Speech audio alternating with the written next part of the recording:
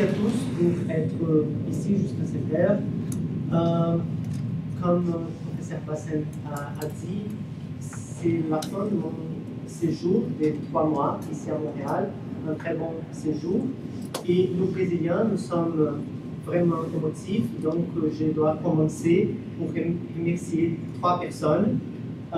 Christian Terrien, le candidat au doctorat brésilien, et Florian, parce que les deux m'ont invité pour venir ici, et c'est grâce aux deux que je suis là.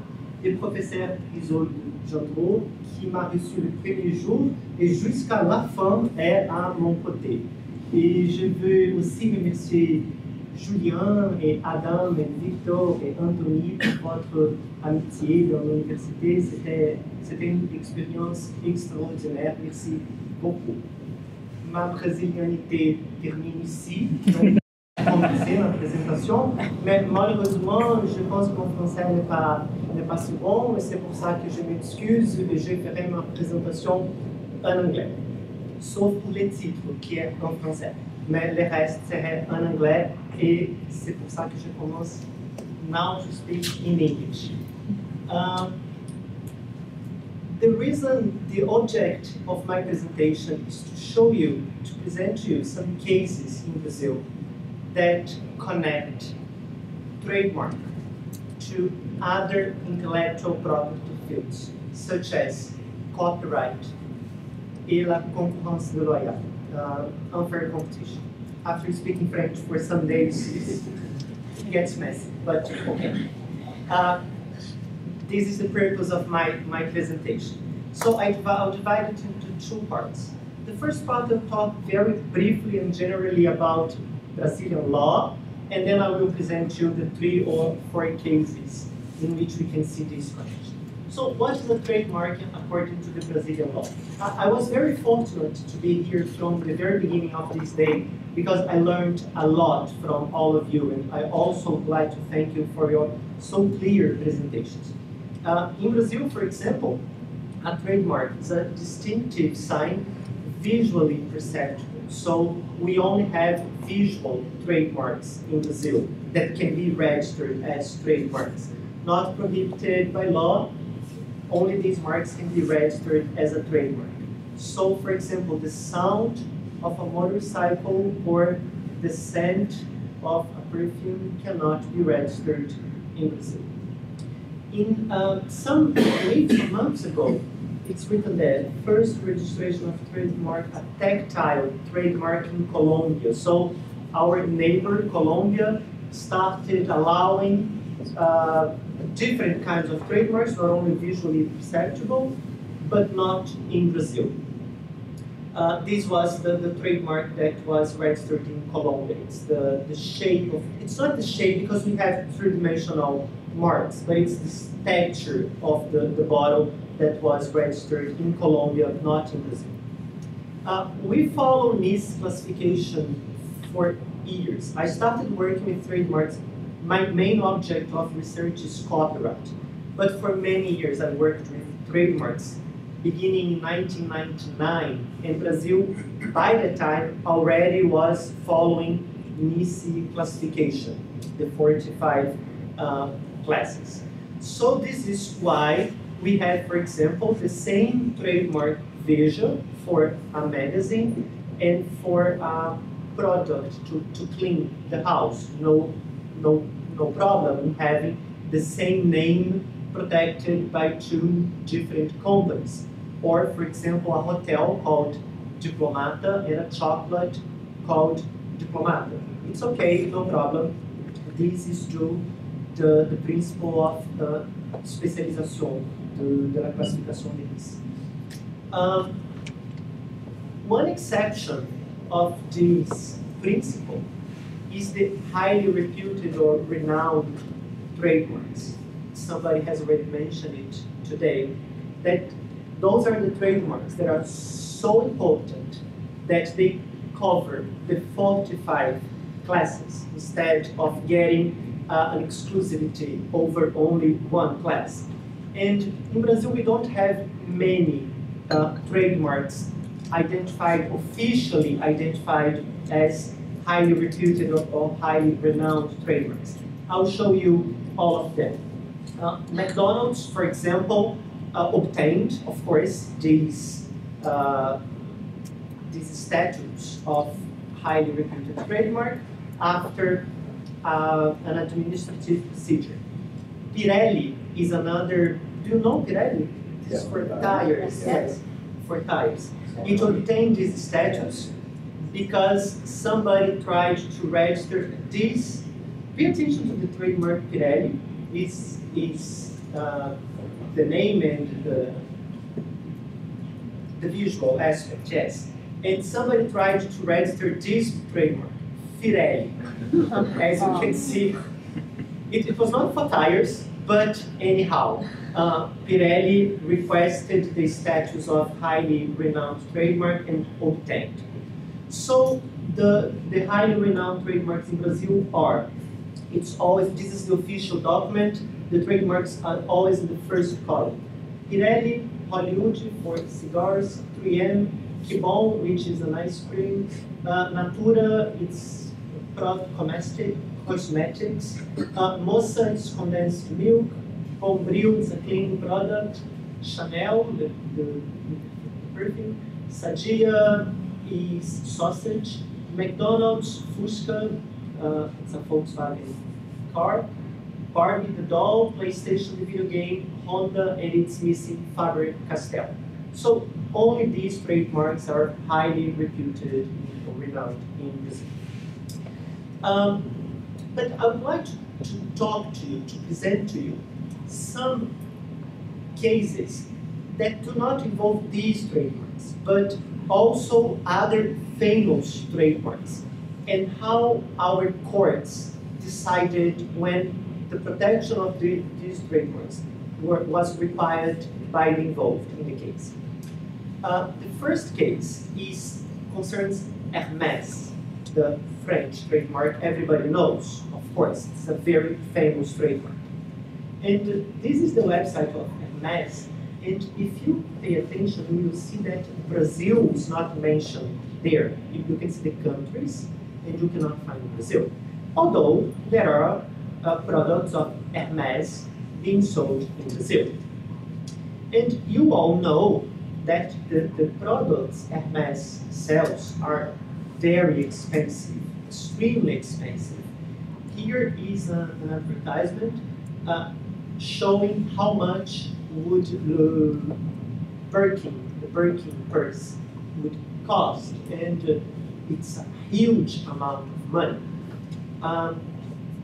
In Brazil, there is also a trademark that was registered in 1942, which means it's a very old trademark, Hermes.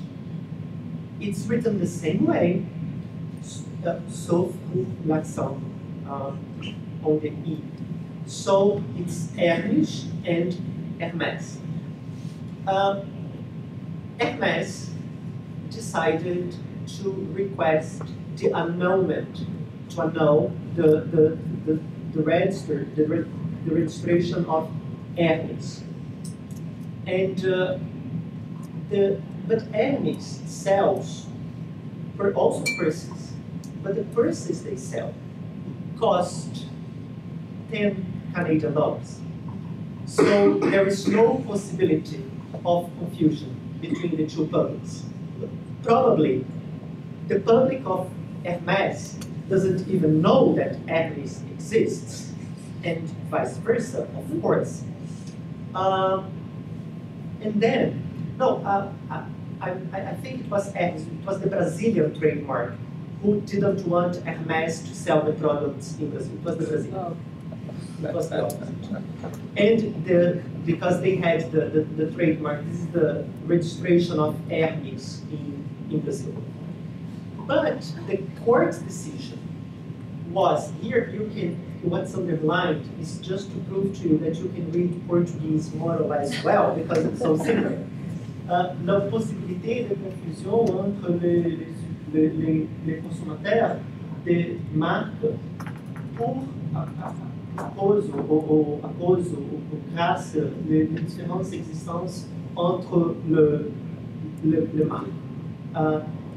There is such a big difference between the two publics and the two groups of consumers that there's no possibility of confusion. And this is why the court, this is a decision of a high court in Brazil, decided that both trademarks were acting in good faith, they were both respectable, they both had a good relationship with their consumers.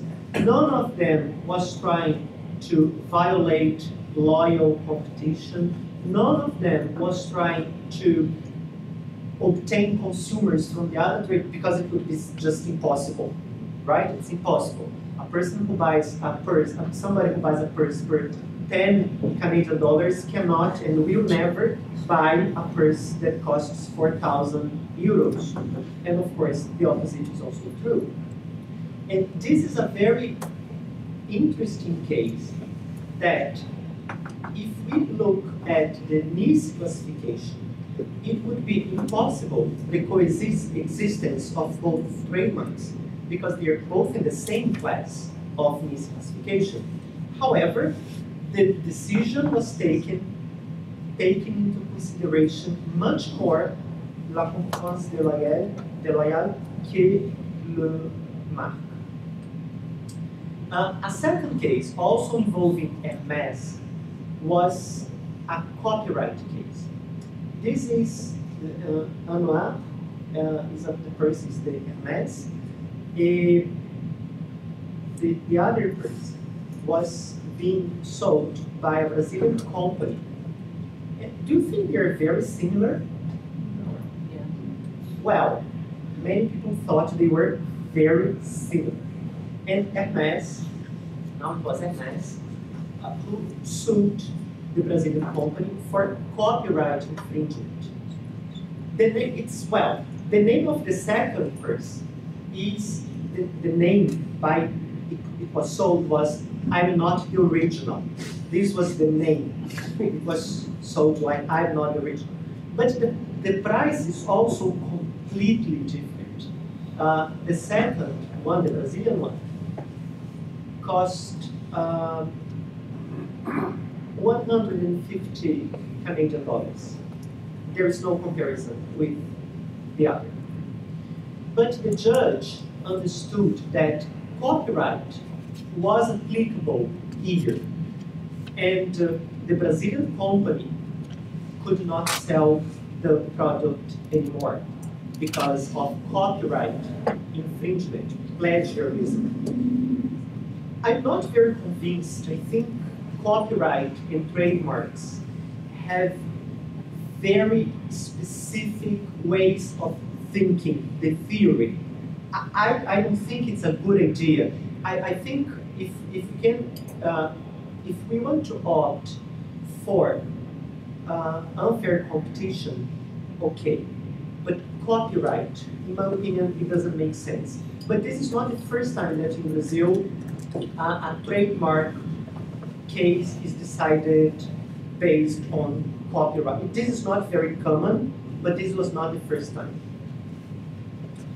This is the second case. Another case involves those two companies. The second trademark, you know, it's United, the American flag company, and the other one is Urubucungá, is a Brazilian company for buses, not flying company. It's a local Brazilian company for buses in the state of São Paulo. For example, I have never heard of that and of this company. However, United thought that it was a good idea to sue Urubucungá because of the use of the U. They said that the U was the same. Well, I think it's not very likely that somebody who wants to take a plane to the United States will take instead a bus to the state of São Paulo. And this is why this case was also decided, taking into consideration unfair competition and that there is no way to make consumers take one company by the other. During this day, this was the last case, but because of everything that was said before, I remembered something else that I would like to comment. In this case, it's very interesting. It concerns Walmart, and it took place in the very south of Brazil. It was a city in which there was Walmart and many local small markets. And although our law, our intellectual property law, doesn't allow explicitly the comparison, the publicité comparative, although it's not explicitly allowed, it is allowed because of some class organs that regulate publicity in Brazil. And so it is possible to make comparative publicity. Walmart did the following. The people from Walmart went to smaller markets and collected the pamphlets, folders, with products and prices, like milk, bread, this kind of thing. They took it to Walmart and glued it to the wall. These are the other markets selling. And they put their own price beside, say, here is cheaper, so don't go to these markets. From a theoretical perspective, it's not very clear if this is lawful or not. However, the court decision was in the way to prohibit Walmart to do that, because this is the interesting thing. Because the court understood that the biggest player, he was much more powerful. He couldn't do that to smaller players of the market, because Walmart would destroy the competition in that city. And after destroying the competition in that city, it could raise its prices to whatever they wanted. And so, if we consider in a long term, it would be bad for the community. This is also theoretically possible, but you will never find an agreement on this solution, not even in Brazil. But I remember that because it's a case in which you don't decide only taking into consideration trademarks, but also social aspects and the purpose of having the trademark. What's the purpose in making the comparison in that case? It's only to destroy the competition. If this is the situation, so you're not allowed to do that. So this is what I wanted to share with you. I always leave you with the view of our office in Brazil. I feel tempted to go there to visit us. And in case you go there, you will. Florian was there, and he's a witness that no filter, no, I couldn't say that. But well, it's basically beautiful as it seems. So you will always be very welcome there in case you go to Rio. Thank you very much, and that's your